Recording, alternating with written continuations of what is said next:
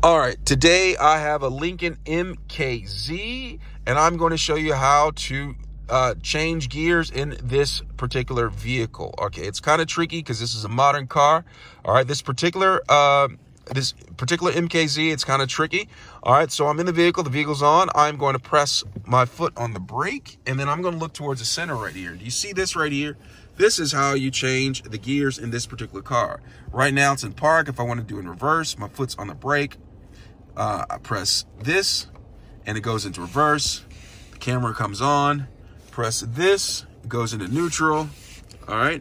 And then right there, display, and then there's the L down there. All right, I'm going to put it back in park. All right, and that's how you change gears. Let me know if you have any questions.